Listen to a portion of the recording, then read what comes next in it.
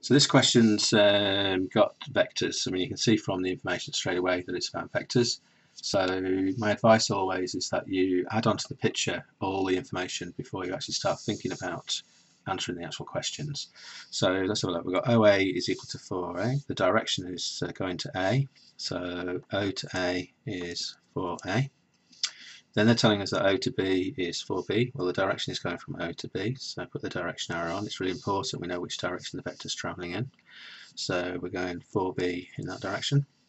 It's saying to us that OAC is straight lines and things like that, so that's kind of nice to know. And they're saying that AC is equal to twice what OA is. Well, AC is from there to there, and it's twice what OA is. So because it's twice of OA, it must be going in the same direction, but it's twice that, so that's going to be 8A. And then they're saying that the length of B to Q is in ratio to Q to C, 1 to 3. So that's telling us to work with quarters. So basically this length here is going to be a quarter. So BQ is going to be a quarter of BC, and QC is going to be 3/4 of BC. So that's what all the information is telling us before we even start the question. So it's kind of getting to the stage of recognising what do we know. Now we go to the stage of what do we need to know. Well, they're telling us to find the vectors which represent BC. So we've got to go from B to C.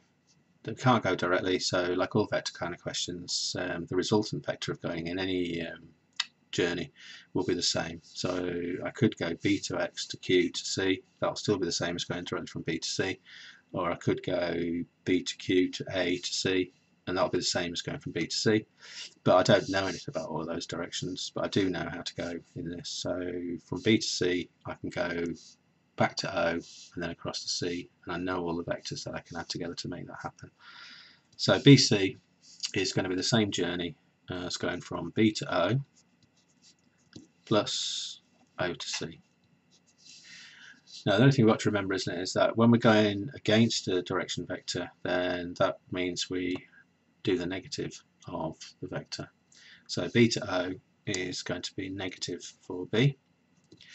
O to C, we can see that we've got 4A's plus 8A's, so that's going to be 12A. So our answer line would be writing down 12A, take away 4B. Tend to put the positive bits first, then takeaways afterwards. That's a common convention for vectors. Then we need the journey from A to Q. So we're looking at A to Q. Well, we've worked out what B to C is. Therefore, quickest way of getting from A to Q is to go A to C and then C to Q. So A to Q, I'm going to go A to C plus C to Q. Now, we've just worked out what BC is, 12A take away 4B. So we know that BC is equal to 12A take away 4B. We know from the ratio information here that BQ is a quarter of BC. So a quarter of this would be 3A and 1B. So from B to Q, again direction arrows, we know that it's going to be 3A take away B. Q to C is 3/4 of BC. So 3/4 of this is going to be 9A take away 3B. So we know then that Q to C is 9A take away 3B. C to Q must be the opposite of that. So to go from A to C, we know it was 8A. C to Q is going to be the opposite of 9A and take away 3B. So that's going to be take away 9A plus 3B. And then when we combine these vectors, 8A take away 9A is take away A, and we've got plus 3B. So on our answer line here, we'd be writing down 3B take away A. So, to come to the last part, and they're telling us that B to X is 8B. So 8B on the picture. So again, always add on the information to the picture to try and help see what's going on. It's asking us to show that AQX is a straight line. So A to Q to X. So to me, if this is a straight line, then AQ has to have a common vector with QX, because that means then they'll be parallel. If I do AQ and AX, then they have a common point that they start from, A. And if I can prove that AQ and AX are multiples of the same vector, then they must be both parallel and start from the same point, which means that they are a straight line and they're collinear.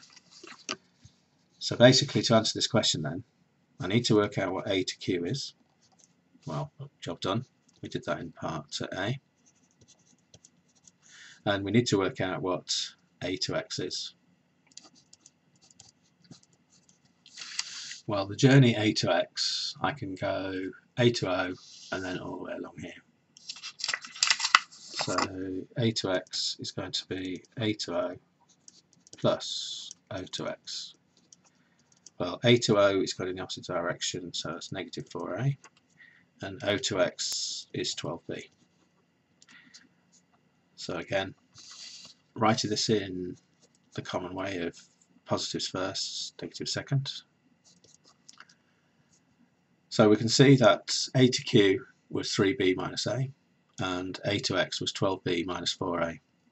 Well, let's factorise this to see what happens.